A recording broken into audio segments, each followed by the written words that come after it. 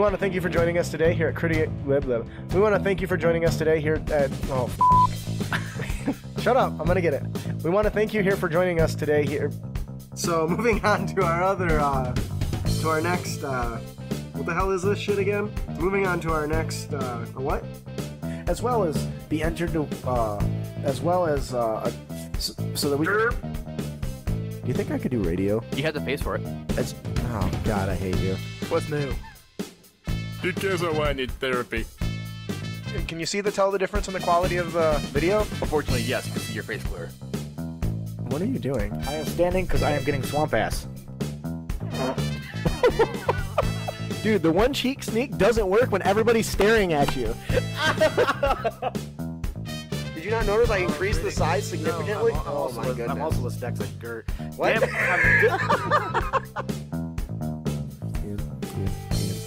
Ian. The system is down. If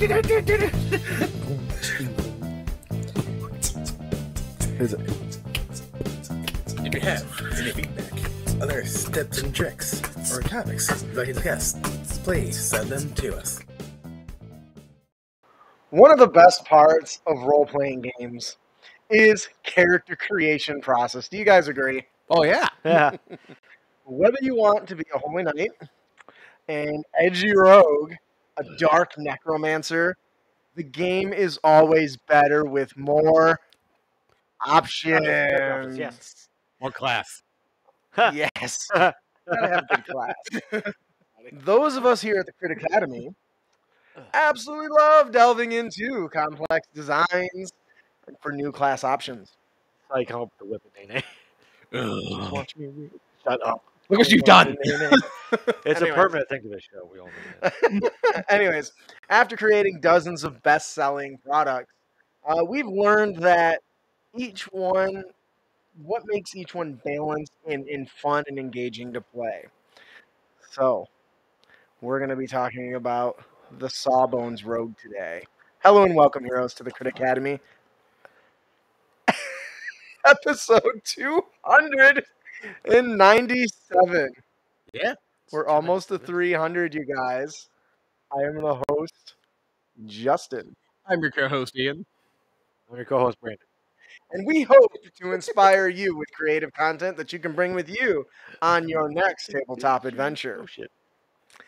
Before we get into today's main topic, you guys, there is a huge Turd in the bowl.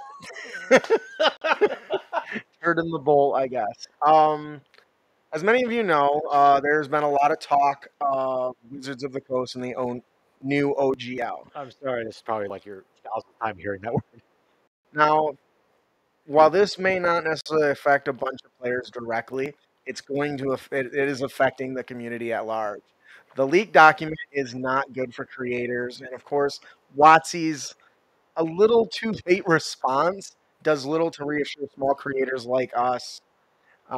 So first, we should like to point out that the current OGL is what allows us to be D&D content creators, and was created with the idea that it will exist forever and cannot be revoked. Right? Now, WotC themselves have said as much in the past as those that created the original document. Now, we waited to make an official statement because We just want to make sure we hit all the information. yeah, I mean, that's really important, and we wanted to verify that all the documents were from trustworthy sources. Now, at this point, WotC's own official statement has verified the authenticity of the leak, even though they claimed it's a draft version with a contract attached. For people to sign. Right. The current OGL fits on one page. If you have a third-party book, whether it's from us, another group, or Cobalt Press, you'll find that document either in the front or in the back. Revoking the current OGL meaning creators are no longer able to use it to create any new content. For the current version of the OGL. Now, giving WotC the right to use any of the content that you create using the new OGL any way they see fit without compensating you in any way or even giving you credit. So they could take your product, publish it themselves, not pay you a penny, Sounds to me like legal theft. and never even credit you. And that's not even the most of it. Mandatory report of not only your sales numbers, but the list of all your products and the prices that you sell them for. This would make it easy for them to see whose content is selling the most, and will make it easier for them to choose what to take and publish as their own. Now, it also prevents you from pursuing legal action against them for any reason. Um, now, it also gives Wizards of the Coast the right to change the new OGL at any time with only 30 days notice, That's fucked up. isn't it? That's the worst one. This could mean that if you run a Kickstarter like we do, and they suddenly change the rules before your product is published, you can now owe them a huge chunk of money, uh, and that is probably not part of your budget. So, and even worse, maybe you now can't even publish the book because the change took so much of your money you don't have enough under this license. How shitty would that be? You got all these backers, right? And then you have to send out an email saying, "Sorry, we can't print your book because Watsy's greedy." Yeah. So, and WotC has now released an official response that kind of backpedals on some of it. However, admitting it is even there. Admitting it was even there to begin with is a huge red flag for small people like us. Many small creators have built their business on the promises of the current OGL that's lasted several decades, and that it would always be valid and there for us. Even if the newer versions were created, that's very key, right? It indicated they could update it, and we could choose to use the older one if we want. You could just ignore it, but that's not what this new one did. That was new one claims anyway. Yes. Now, by even attempting to revoke the current OGL, they have basically lost all the trust of the community, including us here at Crit Academy. Now, They didn't think we were going to do anything. And everyone did. well, yeah, and there's a lot to it, but I'm not going to bore everyone with all the details. I just want you guys to know where we kind of stand. At this point, Crit Academy can no longer depend on Wizards of the Coast OGL to create content, which sucks. We have a couple of 5e projects already in production that we hope will be available to follow through on. And depending on the official new OGL ends up being, yeah, we'll see. We have a couple of other projects in the works that we will be converting to a system agnostic before they release. If you don't know what that is, it means it doesn't matter which fantasy RPG you play. It's still a powerful book and resource, much like a lot of the content we review. Now, moving forward, that in the short term, we will be focusing on system agnostic content for all new publishing projects. In the long term, we are hoping projects such as Orc from Paizo, which is a open RPG creative license, and by the Black Flag Initiative by Cobalt Press, which is a new RPG they're putting out that'll be based on the ORC. R. That's fucking cool. Press. Will allow us to continue to create inspirational content for our supporters and fans under this new system. And I do want to point out too that they are by no the only publishers who are doing their own system. There's a Yes, whole and that's list of them. gonna shatter us for a little while, I think. Yeah. Until one, like Highlander, until they're all slitting each other's heads off and one rises to the top of the mountain. That's kind of where we're going to be at. But I think that that gives us some good opportunity, right, to expand our horizons. So our podcast will actually be adapting to kind of focus on a mix of system agnostic content, a variety of RPGs and tabletop games, and still including 5e content from small creators who deserve to be supported. It's still a good game, and we still enjoy that game. But we want to, as always, feature content we think is good. That's just not from first parties. Yeah, and that's kind of where that's at right now. There are so many games out there, and I know Ian's played more than all of us, right? Yeah. I know he's got a bunch that he hasn't played yet. I was like, I'll play this game. Yeah, if I bought it, I'll probably only ever play this if I bought it myself. So it's actually kind of exciting, right? Yeah. Because this means we'll be able to play games and share our details with you. So we will try and focus on not only what makes these games great on their own, but how these ideas and concepts can be implemented in the games in your games and at your tables. So we're super excited for that. Now, our Patreon page is still going to include 5e content for all the time being. But we will be transitioning over time to a more system agnostic content there as well. And our goal is to continue to bring inspiration to your games, no matter what system you choose to run at your table. Now, we hope you guys all understand why we had to make this decision as a business. We have to look out for our future and protect the work and content that we spend so much time making. And we look forward to expanding our RPG knowledge That sounded wet. and hearing from all of you about what games you love the most. Oh my god. What? Sorry, it's Andrew's thing. Holy shit. All right, so that was way longer than it was supposed to be, but it was very important. So how about we get into it? Today's main topic, you guys, is the Sawbones Rogue. If you haven't picked up our Extraordinary Expeditions book or the new extraordinary player options, inside of it contains what did you call the rogue? A harmless. A harmacist, right? So overall, actually, do you want to touch on how you came up with that in the overall archetype design? Well, I mean, I pulled the term from like support characters in various games that people plays a DPS, but basically the harmacist is a rogue who has medical skills. Yes. Instead of a pharmacist, you get it? You look confused. Yes. Is this more along the lines of like I'm going to sneak attack, but I'm going to specifically go for that Achilles right there? Some of it, not all of it. Because you have medical knowledge, so you know where to stab. Yeah, right. I know your artery is here. So if you're looking for a unique healing experience, because let's be honest, the reason healers are always so hard to find is what? They're not fun. Yeah, they're boring. Well, I think we were very successful in finding a way to make a stabby character balanced and still put out a good amount of damage. Obviously, it's not going to push out like the assassin can, but it's still pretty high damage with the sneak attack and stuff. So if you're looking for that unique non-magical class, then man, the extraordinary player option has exactly what you're looking for. So I'm a healer, but sneaky healer sounds really interesting.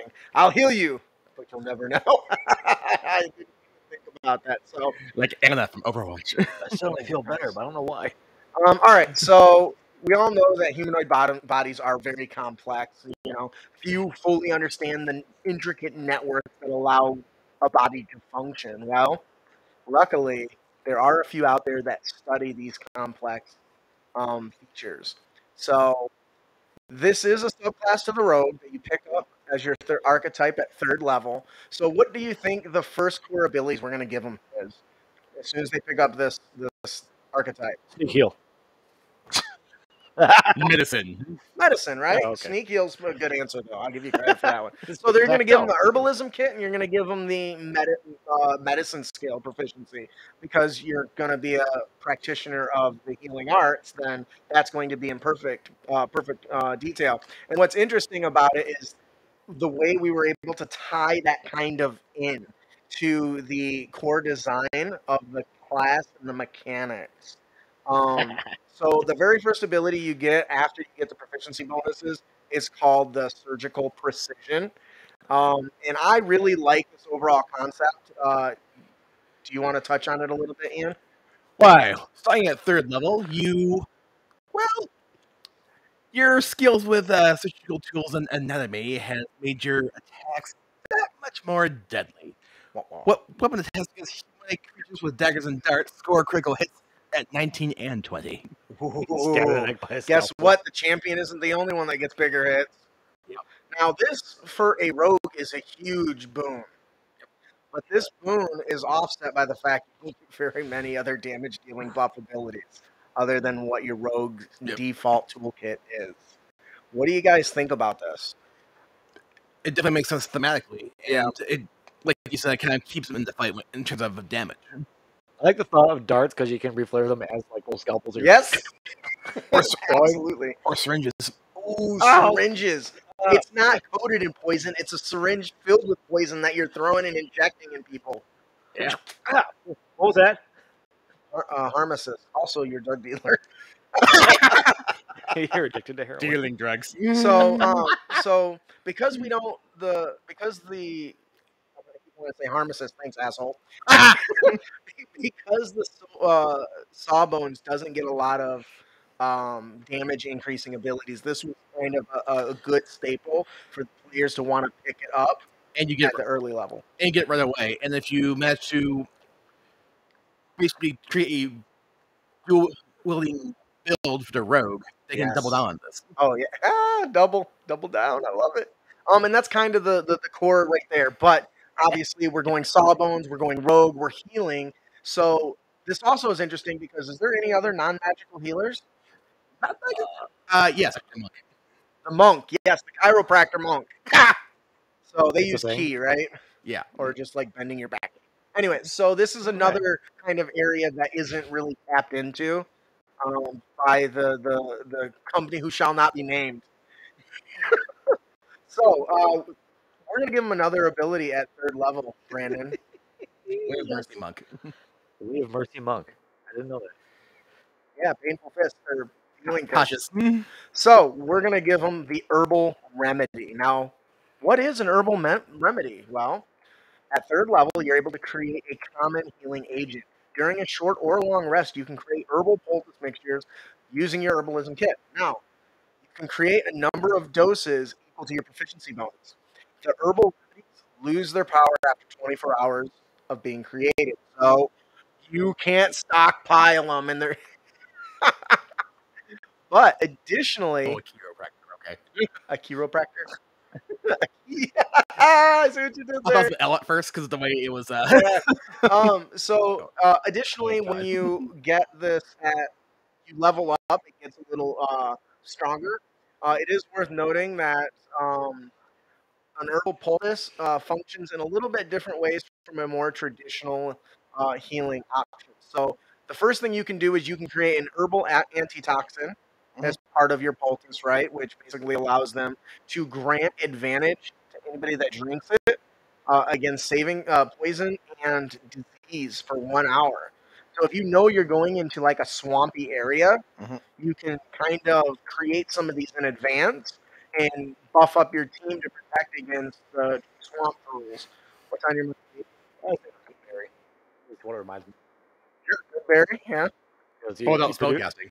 You produce this. Yeah, this is spellcasting now. We produce one that lasts for 24 hours and so on. Yeah, so it's worth noting that we have a multitude of different poultices, a couple of different ones. Now, we talked about the first one. Now we've got the herbal poultice. This is the one that's going to probably be used the most often. Yum. As an action, you can use a single dose of the poultice to basically tend to wounds on a creature. This includes restoring hit points equal to your level plus your proficiency bonus. Creatures can't regain hit points from this until they finish a short or long rest again. Now, your level or its Your level. Your level. So the higher level you are, the more effective you are at making a poultice.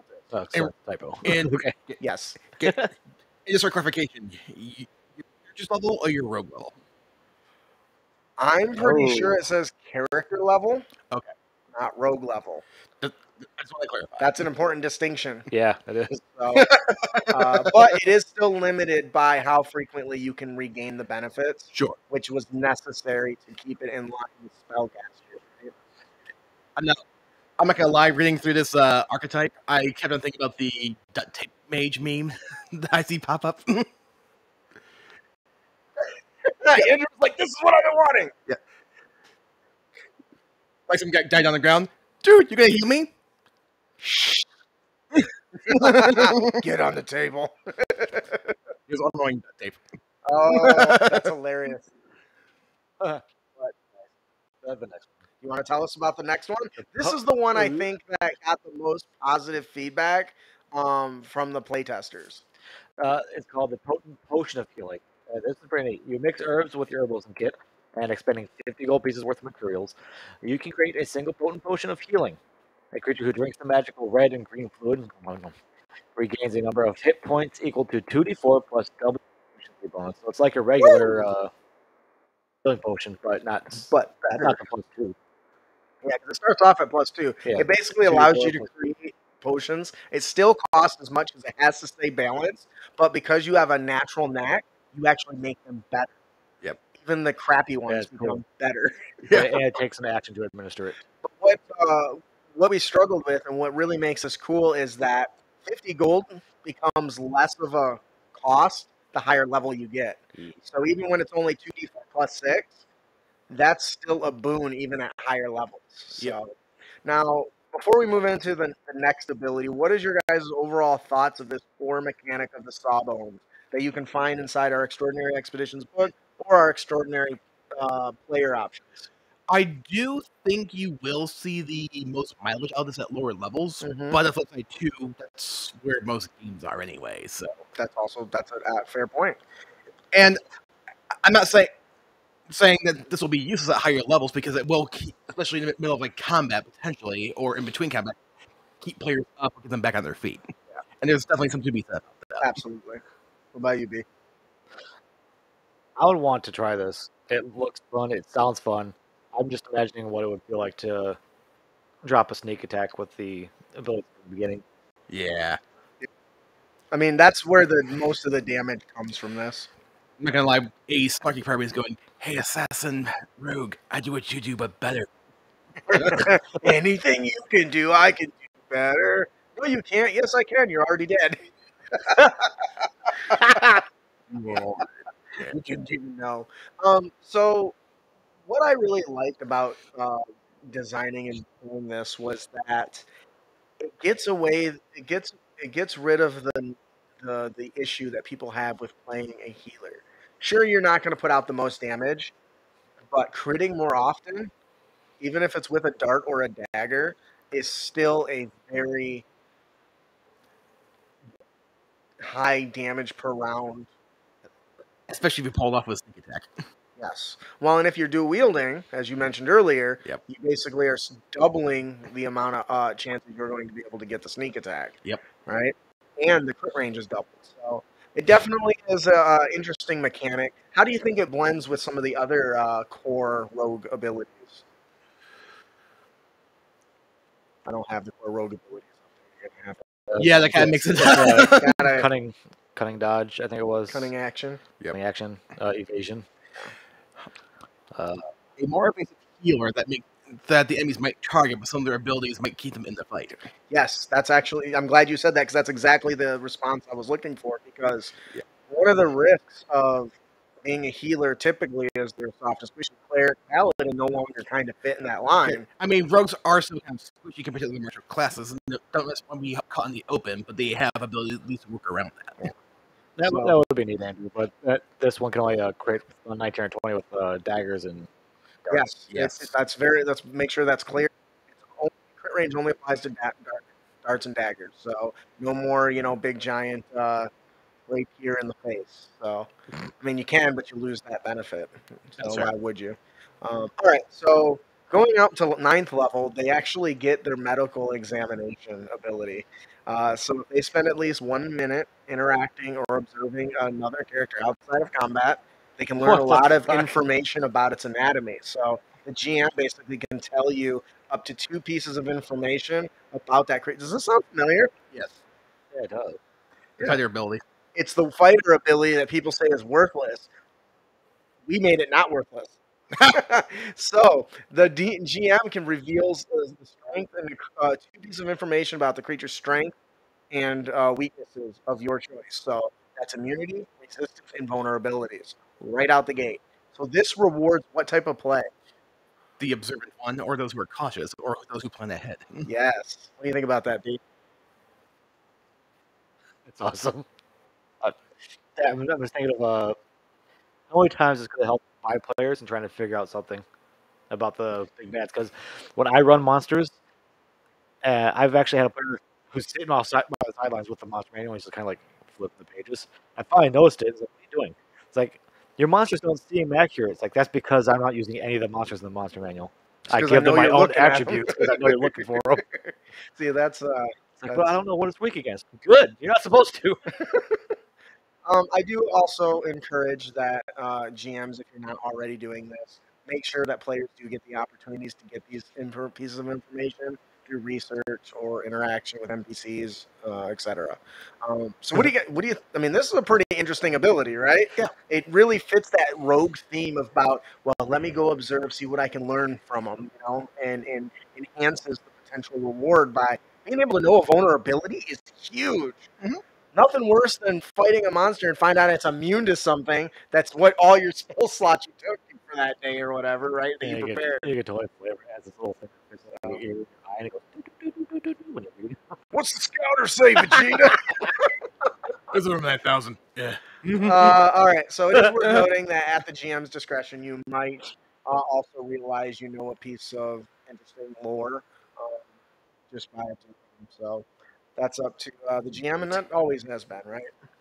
Yep. So one of the next abilities is study anatomy. You want to talk a little bit about this, Ian? Yeah, and you get to the 13th level. During a long rest, you can research and study a specific type of creature. You choose from one of the following creature types from this very long list. You have you have advantage on medicine and nature checks related to that chosen creature type, and then you can now use your social persistence against that chosen type. And additionally, you can use your action to use an anti-toxin, hero's kit, or potion of healing, which There it is. Yep. And this feature lasts until you use it again during a long rest. Now, the company that shall not be named insists you can't use potions as a Jermaine Crawford. as well, whatever. He still works for them. Anyway, it says you can't use potions because they're magical as a bonus as part of your thieves. The thieves. What is that ability? Fast hand. Yeah. I said F it at 13th level. Yes, you can. Now, the feature does last until you use it again, During a long or rest. during a long rest. So you basically are opening up a medical book and looking through it to learn about a creature specifically for the immediate access and bonuses that come with it. Not gonna lie, but my first reaction was when I thought about this was back in the webcomic Dr. McNinja when the main character yelled at one time to his dad, "Hey, Manila butt cheek! That's his weakness." What? Yeah, but then I realized, wait, that's actually a thing. Especially if you, because deer hunters know if you can shoot a deer in the butt, that's actually one of the best places you can actually shoot them. Because it can't jump? No, because there's the main artery there; they'll bleed out fast. Okay. So is that saying like if my rogue sits down and they're reading through his book, right, and they learn about kobolds, like so now they can do kobolds, but the next time they look through, it's like okay, we just fought a bunch of kobolds. Let's see, how about some basilisks? Okay, basilisks. You just It only, yeah, forget well, about the kobolds. it's more like preparing a spell, right? Mhm. Where you have to keep it in your forefront because while they learn it, a general doctor versus a very specific doctor, right? A specific specialist knows everything about that, but a general constantly has to flip to remember about specific details. Plus, it's a balancing mechanic. Stop judging me. Okay, And- judge. And specialists make more money. That's true. All right. We all know how often we get the capstone abilities. Never. Yeah, I know. It's that. I want to design an RPG, and it's not going to take years to get to the level cap. All right. So we had to give a really appropriate ability for the capstone for the Sawbones Rogue. Now, we did say, yes, they're healers first, blah, blah, blah, blah. But That just means they know how to hurt you. yes, we would be remiss if we didn't give them something that allowed them to take advantage of all of that medical knowledge. Brandon, do you want to tell us about bloodletting? Bloodletting. Hold on. At 17th level, you've mastered the complexity of the anatomy and have learned this to spot a target's weakness with intense scrutiny. Oh, I'm watching you. Shit. This allows you to take advantage of their vital areas to deliver a fatal blow. Oh shit! Choose a creature that you can see within 30 feet of you. As a bonus action, Bonus you can action. make a DC 13 Wisdom. That is a check.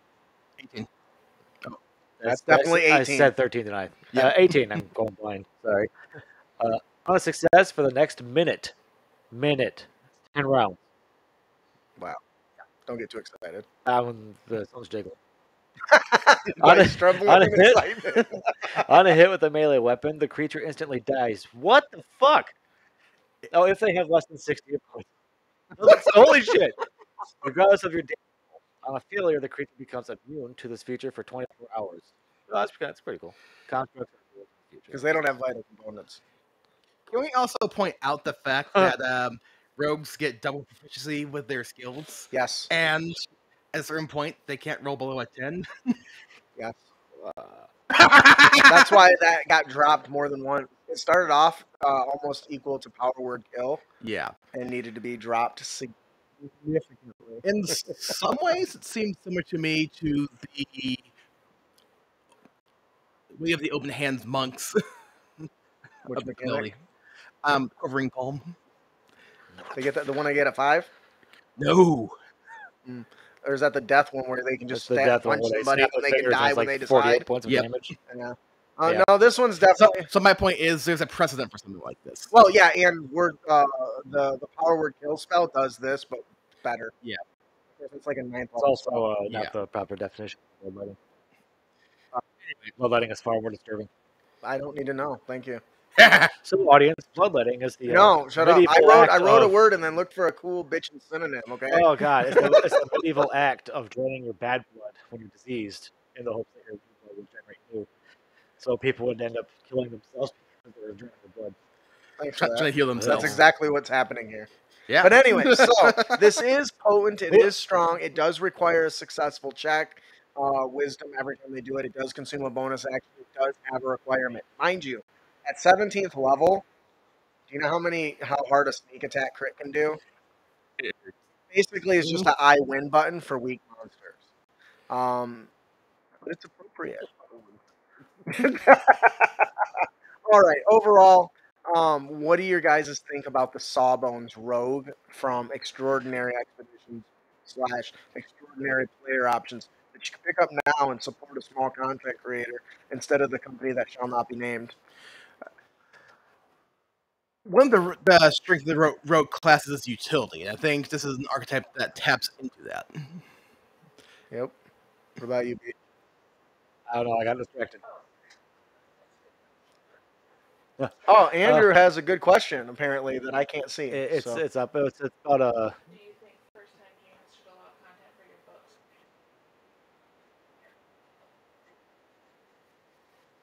Do I think that first-time GMs should allow content from our book? Or should they wait until they have a better handle on it?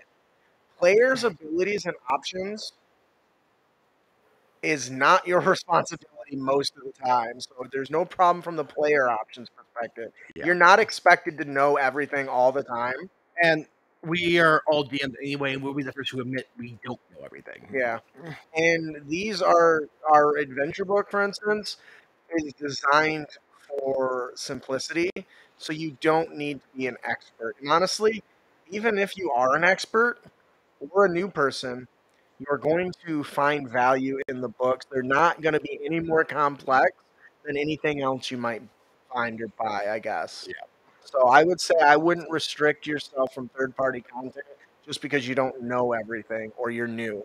To say I've been DMing for 6 years and I'm still asking my players what the hell that is.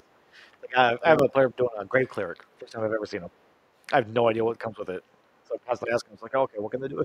Because that's the thing is we can't, with the exception of weirdos like me and Ian, we can't find the time to. Most people can't find the time to read through all that content. I only read through it because I have a show about it and I write about it. But even then, I forget it immediately after I read it. Yep. He remembers most of it. Ish. So And I played official society games or Adventure League where even the DMs don't seem to know everything. yeah, so get what you want. Support your creators. Learn the stuff as you go. Have fun. That's all we want. And if you do find that it's overwhelming, then take your time and get acclimated until you feel comfortable taking that step. But I'm very much of the jump in the pool head first, whether there's water or not. So And that's how you broke your ankle. No. yes. So you do you, bro. And this is unbiased because even if you're a new GM, you still don't know what all the classes are. Yeah. So regardless, I mean, shoot, when I ran a monk at Jasper's game day when we went there, I even had the dungeon master going, "You can do that?" I'll never forget where you kicked that guy off and he went splat like off the tower. Yeah. the damn pier. Apparently, they can like. No. No, I don't think they can. Maybe, Feats or allowed. maybe it's a warlock feat. All right, Yeah. so yeah, there's one. All right, so I think that'll do it for our main topic today. We get to read content. Well, when I'm on the toilet, It's lovely. that's the best time to read that, or when I'm in a bath. Did I just lose man cred for admitting that I love baths? No, I love a bath. nothing better than I sitting in got the bath bath bombs and shit. It's awesome. with the bath bombs, the candles, maybe Well, I maybe will- some Kenny G. My wife rolled a nat 20 on Awesome Wives when she bought me a big thing of bath bombs. Like, who does that for their husband? And he's like, I'm going to take a bath now. Andrew asks, "Will we allow the Sawbones in Clash of Classes if it ever comes back?" Of course, if it ever comes back, we'll see. Maybe. Yeah, it was fun, but man, I'll just behind the scenes on that one. Yeah, he had a lot of work to do. He did All right. a lot of work. Oh my god. So, before we move on to our honor tips and tricks, I want to take a moment to let everyone know that It is now. we have a new project coming up soon.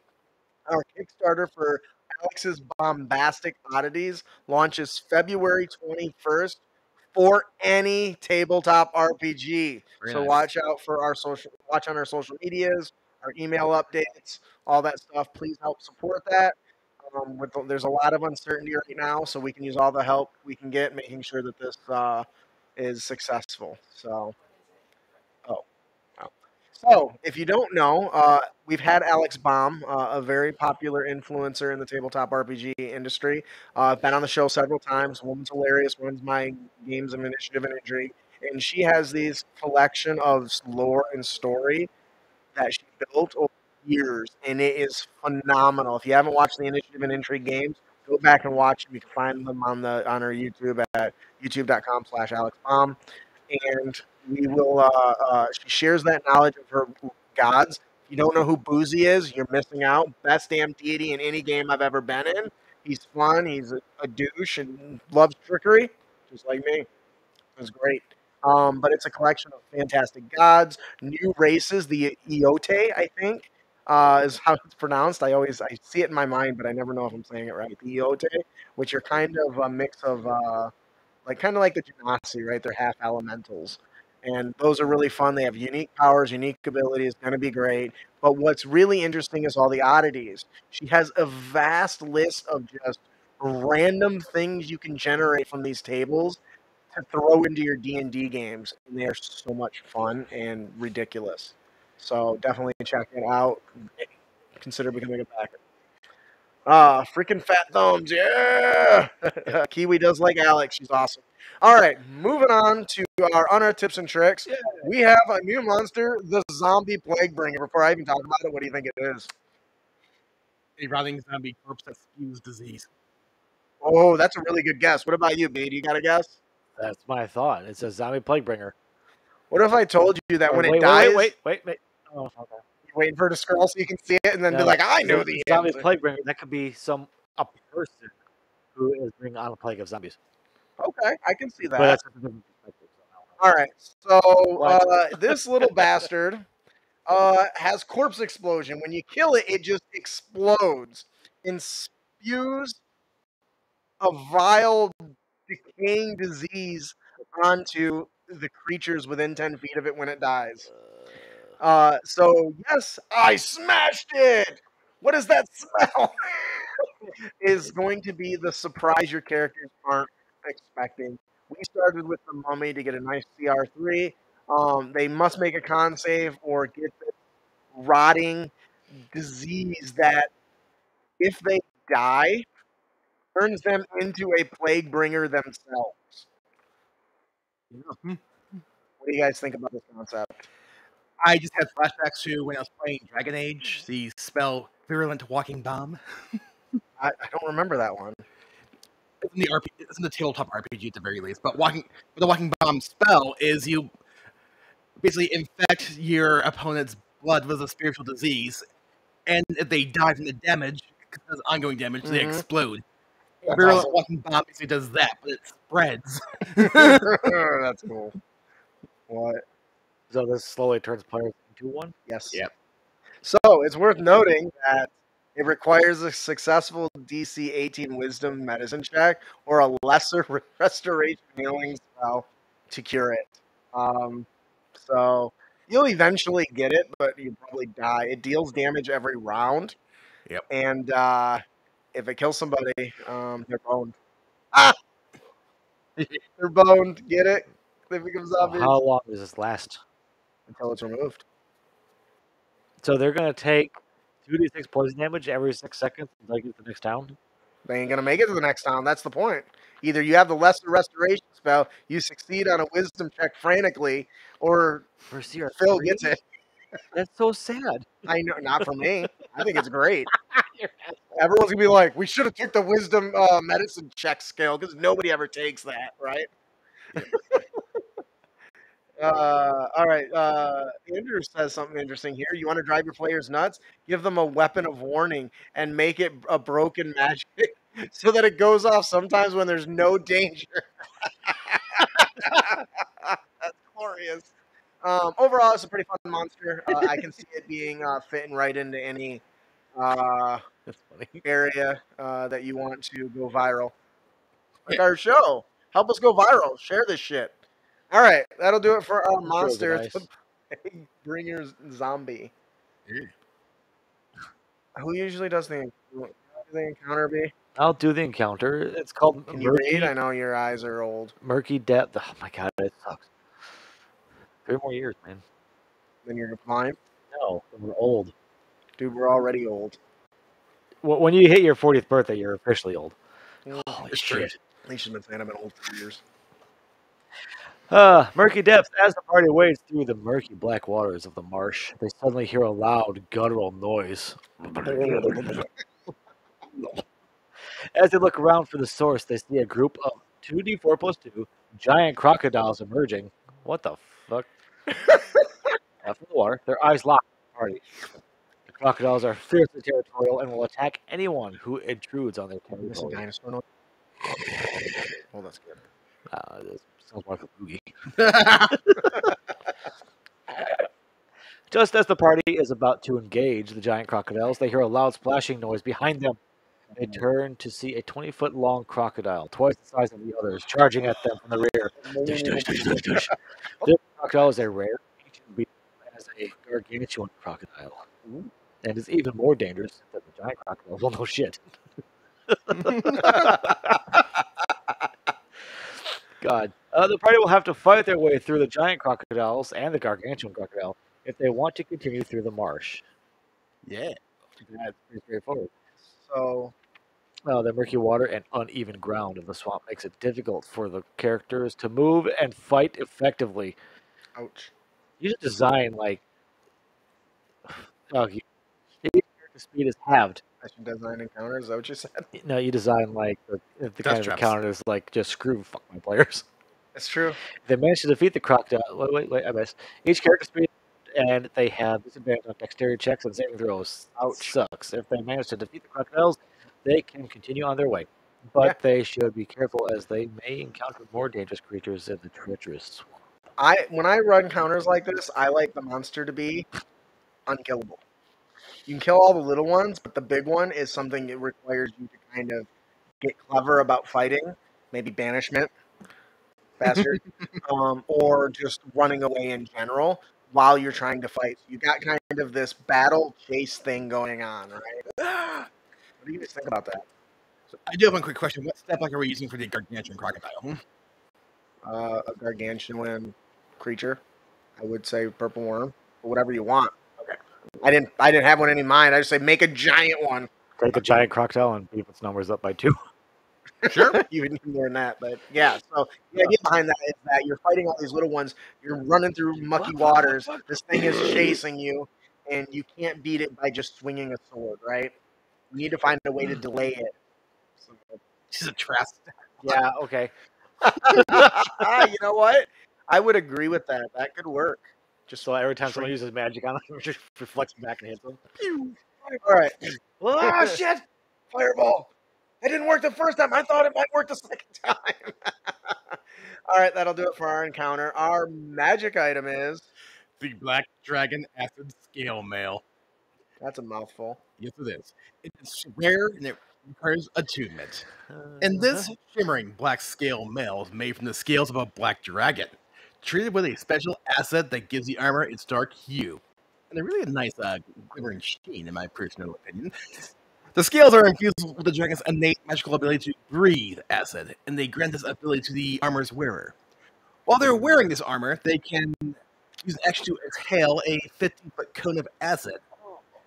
Yep, and each creature must make a dex saving throw, taking 3d6 acid on a failed save, or half as much on a success.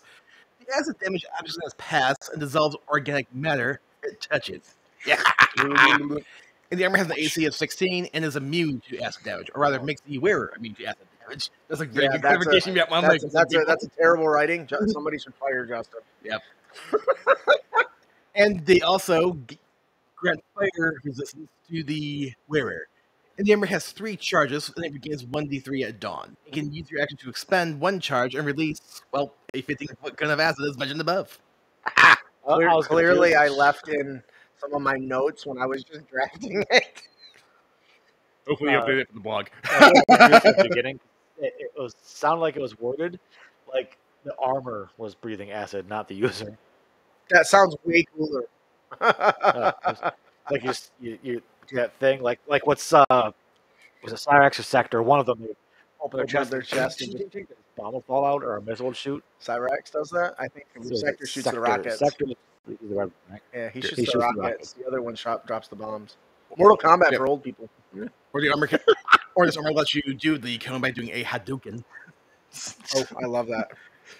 It has a mouth that opens on its own. That is way cooler. We're going with that. I like this item revised immediately. Good job, Kiwi. The armor definitely is the thing releasing the gout of flame. Okay, like the Kyber. What did I say? Flame. You know what? Stop talking to me. You hurt my feelings. Trigger party. All right, so. I'll tell you what the party's not. Safe. You know what I'm envisioning? Like Iron Man, right? He's got that little chest blaster thing, right? In the beam, yeah. Maybe I'll find it that he knows what that's called. I've never heard it called that. Is that like in the comics? Yeah. Because they definitely never call that in the show. Anyways. He knows everything. I wouldn't say he knows everything. Just more than you would think. You know, the wife and I feel were like he's one of those people that has those little calendars and it gives me useless fact about nerds. The wife and I were in It's Barnes off Noble the every other day. It's like, I want this board game. It's huge. I've seen it before. I want to play it, but I don't know how to play it. It's like, I'm pretty sure Ian does. What game? I can't remember what it's called. It's something about zombies in a giant house. Oh, House on Haunted Hill? Not that one, no. Okay. Zombie side? No, that's not it. She doesn't want that.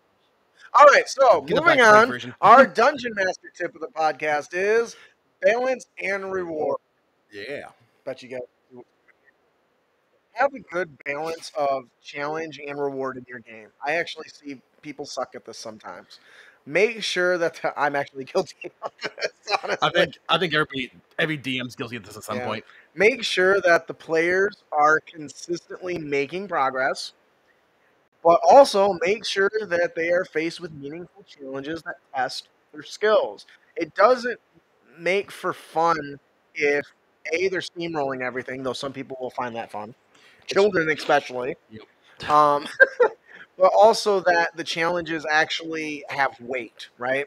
Good balance of the story and the challenges and the rewards helps keep the game interesting and engaging for the players. Everyone loves loot. They love boons. They love people worshiping them in the game. They love that stuff. So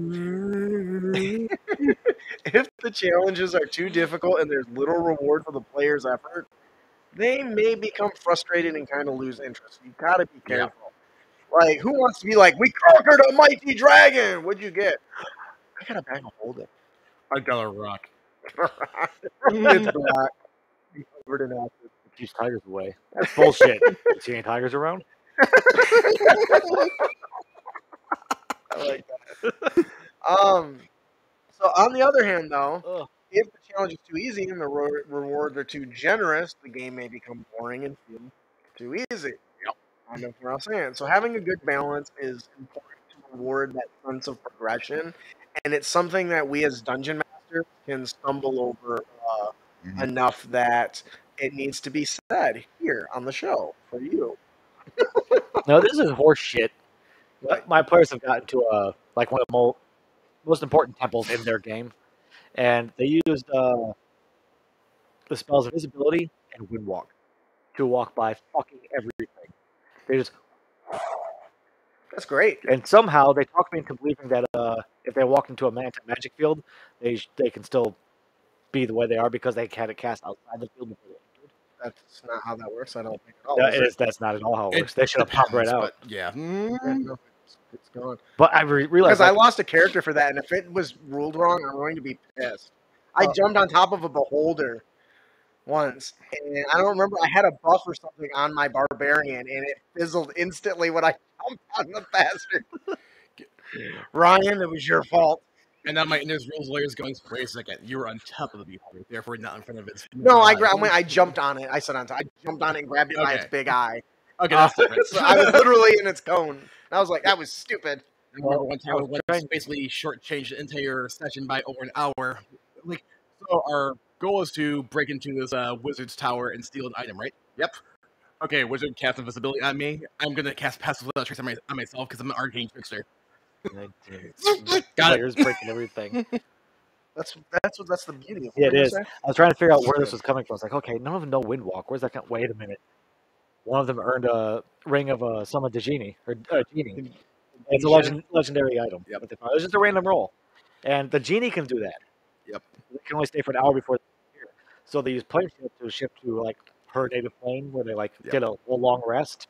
But they didn't kill the mage that they were fighting in the first place, and she used sending to warn everybody in the fire temple. Hey, they just used this. They're probably going to come back. We should get ready for that. They did that, and they ran into a glyph ward of Dispel Magic, and they disappeared. Bye, bitch. And no, before, but now flashing back to the game of Pathfinder, where we went to a mansion, which has 3 basement levels as part of a dungeon, and we found that out of the way. I'm like, really? Shapes on the floor, shapes on the floor, shapes on the floor. Bottom level. That's awesome. All right, that'll do it for our Dungeon Master tip. Our player tip of the podcast is Don't be a dick. And you can avoid dick dude by being well-rounded. What the hell does that mean? Be open to trying new things. I was going to say. Yeah. RPGs are a game of endless possibility, and the best way to get the most out of them is to be open to trying new things. Stepping outside of your comfort zone. Yep. Don't be afraid to take risks and try new approaches and challenges. You know, a well-rounded character in your RPG is also more interesting from a roleplay perspective as well. They all will have more dimensions to their personality and their background, and which can make for a more engaging and immersive role-playing experience. That being said, it's important to note that a well-rounded character doesn't necessarily mean a character who is equally skilled in every area. It's okay to have strengths and weaknesses, as long as you have a good balance of abilities that allow you to contribute to the party in a meaningful way. Please don't be that person that specializes in the one thing that'll come up once. Yep. Don't do that. Because then you put more pressure on the DM to make sure they're going out of their way to include that. And you're useless the rest of the time. Yep. And I think it's a good point to make, too, because I definitely encountered some people, and just some people with the mindset of, well, I made a flawed character because I think that makes my character interesting. I'm like, yeah, but your character's useless. It's interesting, but worthless. What do you think, B? I think I have a few players that learn from this. Yeah. I So have one if who's you're like, in Brandon's game, you should be listening to this. You're not in I don't Brandon's think game. anyone watches. Why aren't you in Brandon's game watching this show? Yep. Matter of fact, he doesn't even do. That's okay. He's never gonna find out. Ah. It's like making fun of Amish people. I'm just kidding. It's just. Yeah. No. He has a fighter, Goliath fighter, but his whole spiel is that he's a blacksmith. So Okay. every session he's trying to make something. It's like, okay, Dink, cool. dink, dink, dink. Because he's got a mobile blacksmith station with him on a wagon. Did you let him have that? I did. Well, there you go. And it's funny because Burn it. it's the Spelljammer campaign. So they have the Spelljammers like hugging down the ships. No, I don't really know. Build a Is there a ladder. bay door? Like, there is. It's like, can I get in the ship? Maybe. Give me some rolls. He didn't figure out how to get up there, but it's always, every session is, I want to make this, I want to make this, I want to make this. Like, you realize there's only a very limited amount of weapons you can make, right? Yeah. But that's how he's Advocate's a getting- good spell to kind of reference to be able to figure that out. All right, so yeah, good balance of abilities and contribute in a meaningful way.